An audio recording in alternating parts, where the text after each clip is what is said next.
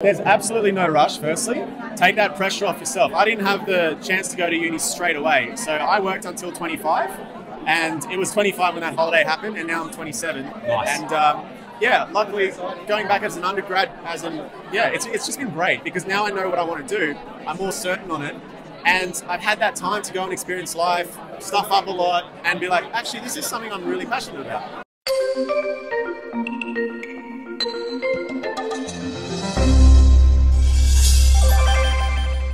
Hey guys, Rob from A Life That Travels, and I'm here with Gerard from QUT. Hey, tell me about shipbuilding Absolutely. and how you ended up in it.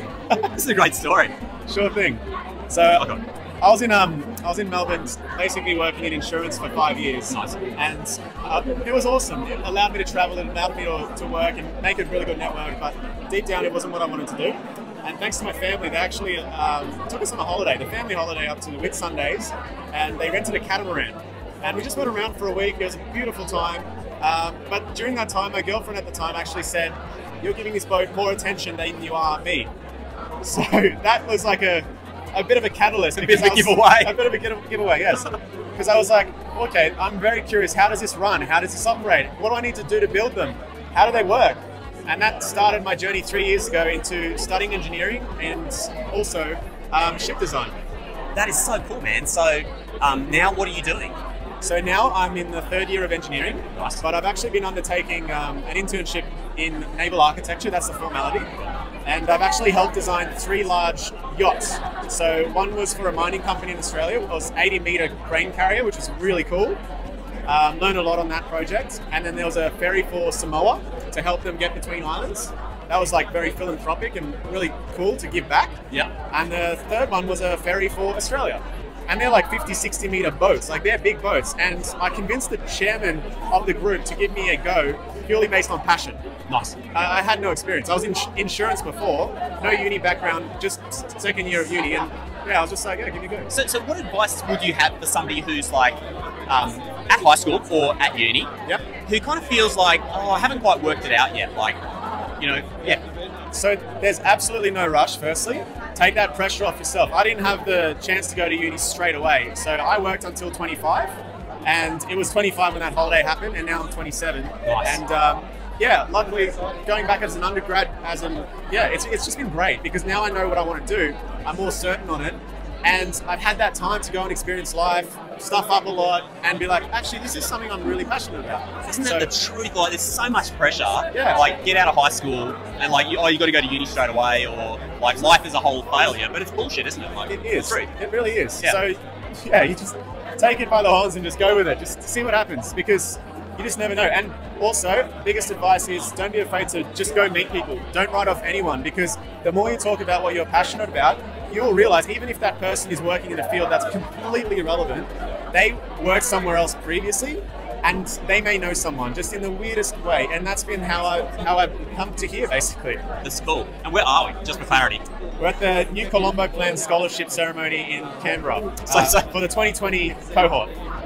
Which, for those watching at home, if you don't know what this is like the #1 scholarship for Australian university students to go and have international study experience. It's unbelievable what you're about to go off and do. Oh, cheers. And that, yeah, but it's cool. I mean, respect to you. But all of that just came from like finding that spark.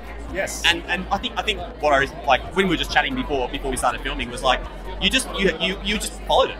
Absolutely. Yeah. Absolutely. Did you ever have a moment of doubt in that where you were like, oh, I don't know if this is? That's a good question because after the holiday on the boat, it wasn't instant.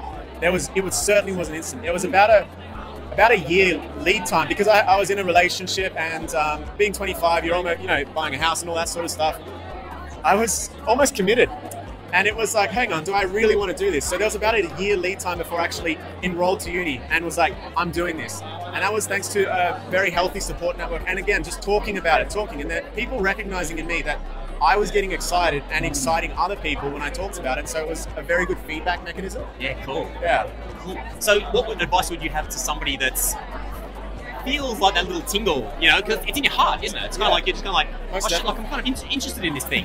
It's true, isn't it? It is. Oh, yeah, maybe this is my thing. It's a spark, it's a curiosity, it's something that keeps you up at night, something that just wakes you up in the morning, or just you may be super tired and like sleeping, that's totally fine, but it's just that thing that keeps you going, you know? my advice is just to simply talk about it, because you just never know who you're going to run into, just like I ran into you. Dude, I've been really good, yeah. Do you feel like, and sorry, this is like an ageist question, do you feel like you're disadvantaged in any way because you're 27 and like, you know? Honestly, absolutely not. It's cliche, but age is just a number. So I'm actually really grateful, because going back to uni has had me studying with the first years, second years, and they're all 18, 19, coming right out of high school, and here I am as, well, back then 25. It was a real humbling experience going, you know more than me about maths and stuff at the time, because there was 7 years between my last exam from high school. Yeah, right. So it was a real learning curve to get back into that, and it wasn't bad at all, because it just helped me just lose the ego. There was just no ego. It was just pure like, okay, I'm a student, and you guys are smart. Let's collaborate. Like, I'm interested in this, and we all like, yeah, collaborated. It was great. Isn't that so true? Like, I think what you just said, man. Like, once you lose the ego, and you suddenly realise that like the world owes you nothing. Like, it's just there for you to experiment and try and learn and fail and everything. And then suddenly, like, you come back to things and you're like, oh, actually, this is my opportunity to make the most out of this. And like, and I guess it's so easy when you come straight out of high school, you go to uni. Yes. And you're just like, oh shit, I gotta go to class and this sucks. And it can be so daunting. You're like, oh, what do I want to do? I want to travel, take a gap year. So yeah, it's intense. Awesome, man. So good to chat with you. And so where are you heading now? I'm doing a 12-month stint in Malaysia. Oh, cool. The reason for that is because they have the largest marine lab in the Asia-Pacific region, and I'm going to be testing hull structures of new boats that I design, and then going over to Tokyo, Japan for 6 months, and then literally building and working on engineering drawings of those designs. Nice. So it's an 18-month scholarship for that.